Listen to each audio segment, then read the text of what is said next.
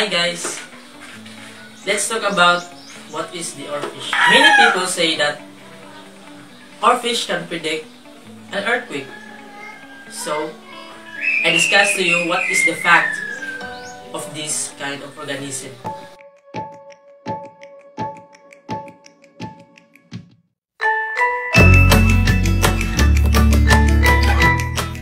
The parts of the oarfish goes like this.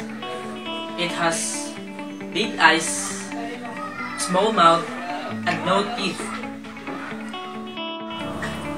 Many people had eaten oarfish, and according to them, the flesh of the oarfish are flabby and gooey.